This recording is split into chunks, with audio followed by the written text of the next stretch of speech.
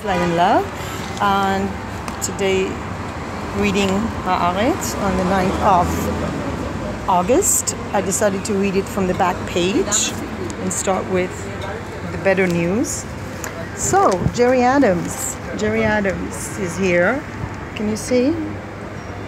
He has published a cookbook. He used to be the head of the Catholic Irish Party, Sinn Féin, and he was one of the people who signed the Good Friday Accords, it says, in 1998. And he has a new hobby. He has a political cookbook in which he includes recipes from his time of negotiation. Maybe we can bring it to the Middle East. And he has such recipes as the peace process, spelled P-E-A-S, and pizza in our time. And he has Irish stew, Mary Lou Irish stew, and cookies Arlay,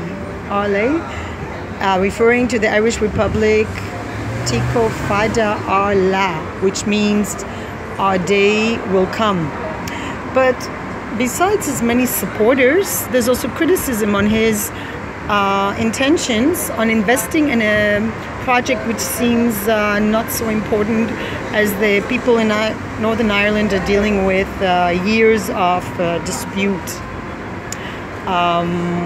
So he's going to have recipes that he said help the peace process.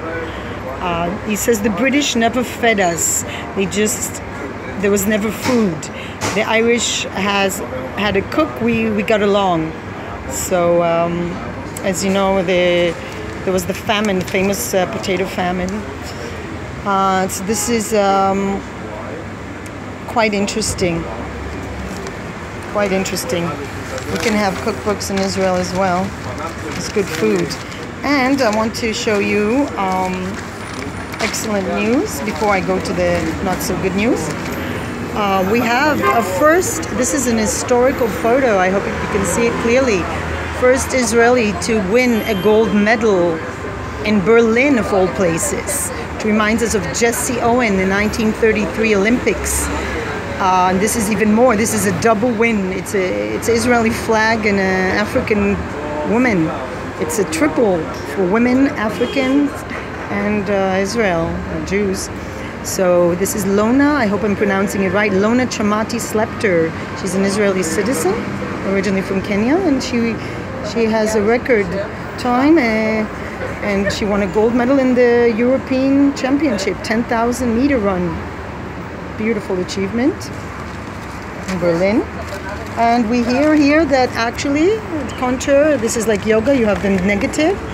There are more incidences of anti-Semitism in Germany, 10% more.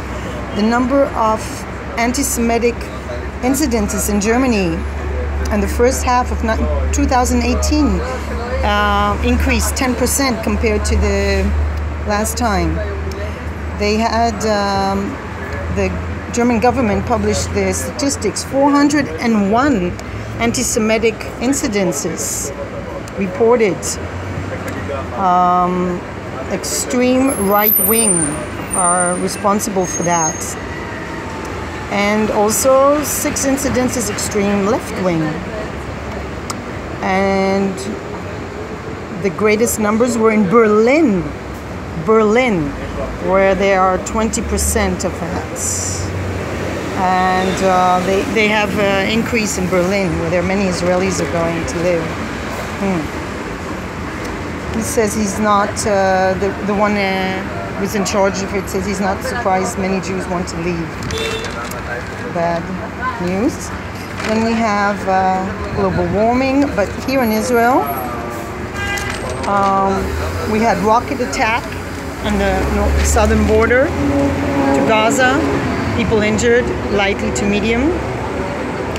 And the caricature.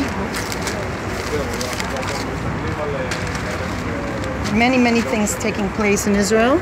One of them is the problem in the army, where we have religious influence. So we have the first woman in charge of an Air Force unit, and this picture is showing her